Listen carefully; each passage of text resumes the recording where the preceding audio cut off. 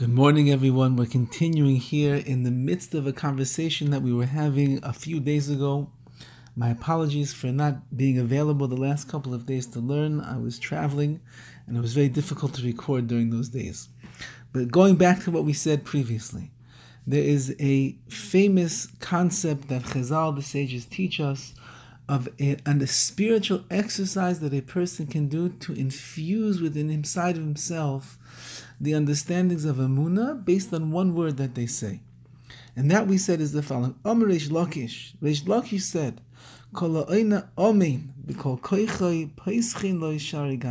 anyone who answers Amen after a bracha, during the Kaddish, in any area that we're able to say it, they do it with kol koichei, all of their abilities. The gates of Gan Eden, of the Garden of Eden, the place where the Neshama is going to bask in the glory of the Shekhinah, they open up for that person. You answer Amen, b'kol koichei, with all of your ability. Not just Amen. Amen has to be something that's loud, with fervor, with intention, with feeling. My Amen, what does Amen mean? So Amar Rabbi Chanina, Kel Melech Ne'eman. It's an acronym. Aleph Mem Nun. The Aleph stands for Kel, the name of God, and it's from the word Elokim, which means that he's the master of all the powers. Melech means that he's the king, and Ne'eman means that he is trusted and faithful to produce and to do what he says he's going to do. There are three foundations in our beliefs that are grounded in these three words. Kel hakavana shu bari olam. When we say the Aleph, it means Hashem's name, which reminds us that He is the creator of the universe. Melech, the king, means Misyaches l'maymed har Sinai shebay gila Hashem es malchus ha'olam. Where did Hashem reveal His kingdom in the most remarkable way throughout history? When the Jewish people stood by Har Sinai to receive the Torah, that's when He became the Melech, the king over the world, when He gave us all of the statutes, the dictates, the laws, the obligations, the responsibilities through the Torah that we have. That's when He became the king. And the last word is Ne'eman. He is believed and He is faithful. Hainu shai ne'eman sheyovias HaMashiach.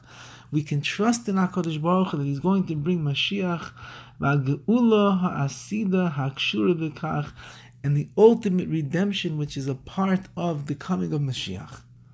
Emunah b'shloisha ha'ikarim ha'elu mekupeles b'mila amen. These three concepts, that Hashem is the creator of the world, that Hashem is the king over the world, and that we can guarantee that HaKadosh Baruch Hu is going to bring about the ultimate redemption and Mashiach and better days for the entire world, especially for Klal Yisrael, that's all included in the word Amen.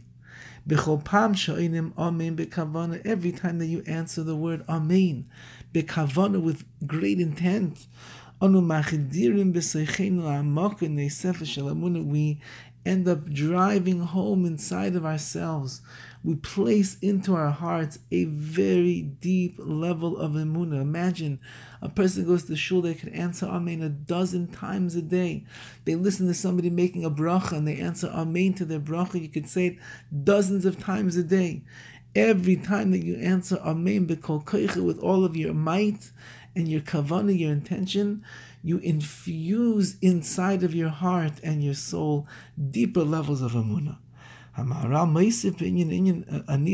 Maharal adds a little bit to this idea, and he explains shekeshem sheba miras amen liachar shavua nechshav ki'ilu nishba af shelo yizkar bi'atzmas hashavua. If you heard someone swear, they swear they're going to do such and such a thing, and you answer Amen to that Shavua. So in halacha, the way that it works is, it's considered as if you yourself made that Shavua, you made that vow. By another person making the vow, but you answering Amen, you are giving credence to the vow that they took, and it's as if you are making the vow yourself. Kachamir is Amen. So too when a person says Amen. Ma'asher says Ha'kara b'mitzius ha'beri afshaloi birach bi'atzmei. When someone says a bracha, when you're answering Amen to a Kaddish, you answer Amen b'kol koicha with all of your intention. So you are having the same recognition that it's all coming from HaKadosh Baruch Hu, just like the person who's making the blessing, just like the person who's saying the Kaddish, and whatever other area in life a person is able to say something that warrants to have an Amen at the end. So merely by saying Amen, you are also joining in with this bracha, with this blessing, with this Kaddish, and your Emunah is being fused inside of yourself in such a deep, inspiring way. You'll walk around as an Amen person, a person of great belief in Kel, that Hashem is the creator of the world, in Melech, that he's the king who's running the world, and Ne'eman, he is believed, and we trust him for the guarantee that eventually he's going to bring the ultimate Geula, the redemption, Bimheira B'Yameinu, speedily and in our days. Wishing everybody a wonderful Shabbos, a day in which there's many opportunities, whether it's in shul during the davening, at home during Kiddush and Hamaitzi and the benching, all the brachas that a person makes to answer Amen. May we utilize the day of Shabbos to increase our belief in Kel, Melech, Ne'eman. A good Shabbos to each and every one of you.